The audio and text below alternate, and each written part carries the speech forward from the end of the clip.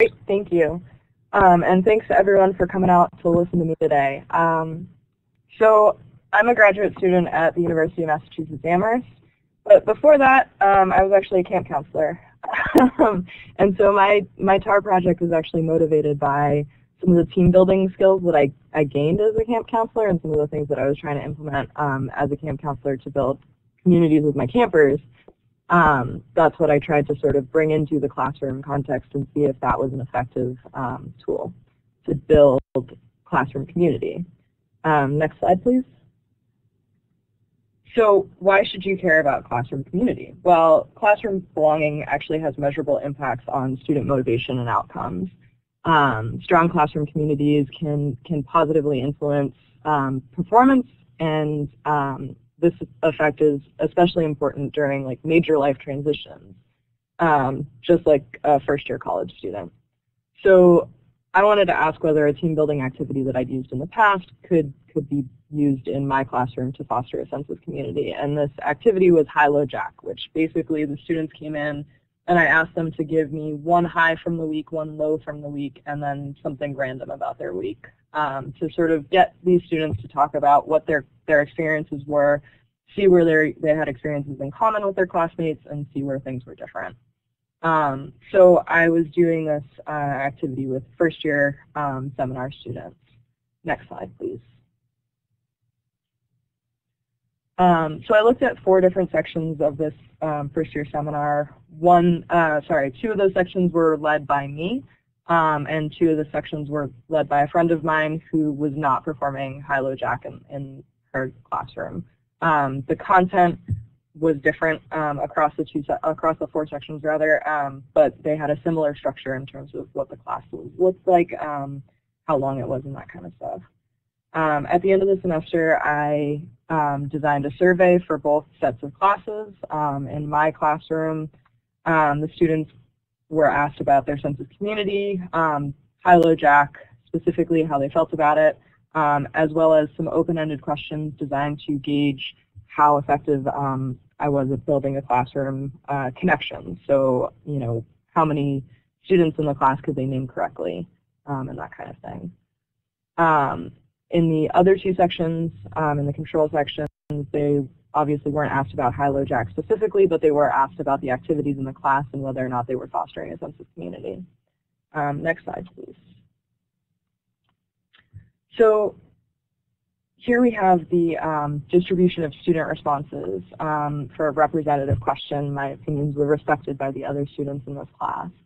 And what you can see here is that the students in my 2 sections reported a much stronger sense of classroom community than the control classes. Each section has a bar, and the colors indicate what answer they gave. So blue was sort of the strongly agree, all the way down to red, which was the strongly disagree. Obviously, we didn't have too many of those. And the numbers within the bars represent the percent of the class that answered that number.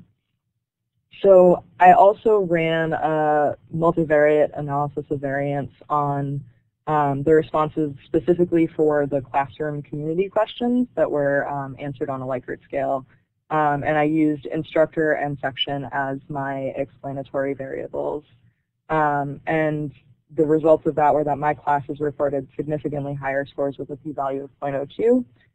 The section and the interaction between the section and the instructor was not significant. Next slide, please. So what are some conclusions that we can draw from this? Well, high-low jack can definitely be used effectively to build a stronger classroom community. The students in my classes reported a stronger classroom community regardless of which section they were in. And I didn't have time to go into this in this particular presentation, that effect seems to be amplified in a section that bought into the activity more, so they were reporting a much stronger appreciation for that particular activity than the other section that I ran. So with that, next slide, please.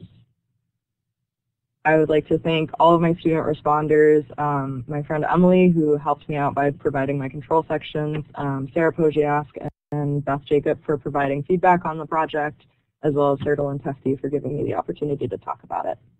Thank you. Next slide. Great, thank you. we're on to questions, and we've got a hand up already. So, Aman, go ahead. Hi. Yeah, great presentation. So I was curious how, like, what were the class sizes for your sections, and I'm just wondering how much time did it take, like, to ask every student hi, low, and jack. So, like, I just want to know more about how you implemented it. Thanks. Yeah, totally. So the number of students in each class was slightly different. So they were all capped at 20. So I think in my two sections I had about 36 students. In Emily's sections she had about 31 or 32, something like that. And in terms of the time that it took, it did take a while, and it was a 50-minute class. So it was actually a big portion of my class that ended up doing this. I tried to save about like 7 to 10 minutes at the end of each section to talk about it. But sometimes I had to skip it due to time constraints, and so it didn't run every single week, but it ran as many weeks as I could. Mm-hmm. Thanks. Great, thank you. And I see that a couple other people have asked the question about size. There's one question on here about your willingness to share your survey questions, because they're going to be teaching a first-year seminar. So you might address that one, which should be a quick answer, hopefully. Yes, I'm totally willing to share my survey questions. I would be willing to, if you emailed me, I can definitely give those to you.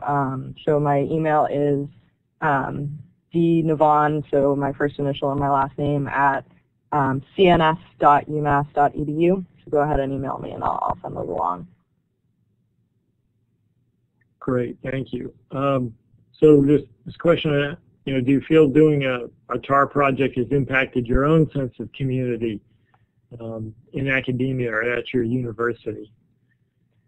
That's an interesting question. Not necessarily, because I haven't had too many opportunities to talk about TAR within my university, but I do think that this is something, and classroom belonging is something that I'm going to continue to be interested in and excited about and trying to foster in my classes. So in that sense, yes, it's impacted how important I think I see that as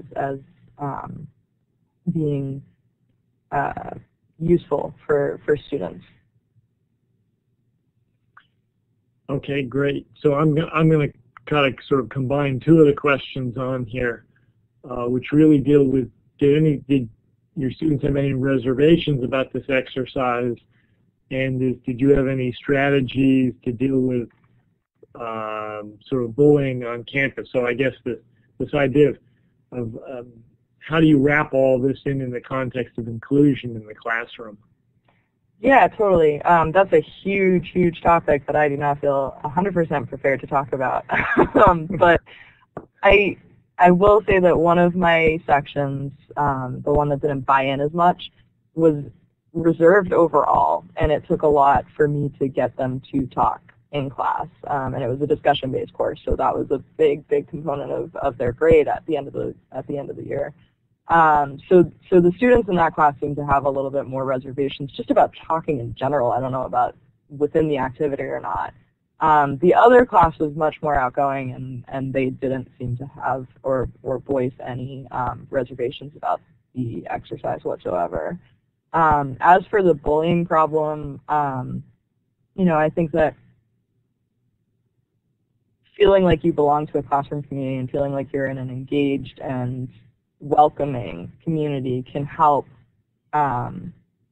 any student feel like they can overcome or handle a bully better.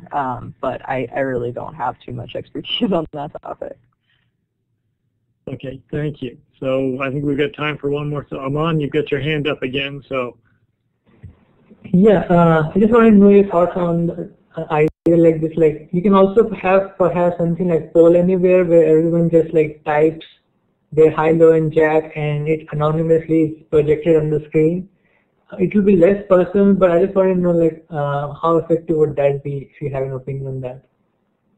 Yeah, I think that might work really well, particularly in a larger classroom setting, right? So my classes were capped at 20 students, and I had like 16 in one and about 20 in the other. And you know, that worked well for us because they did get a lot of face time, and I think that that's an important aspect.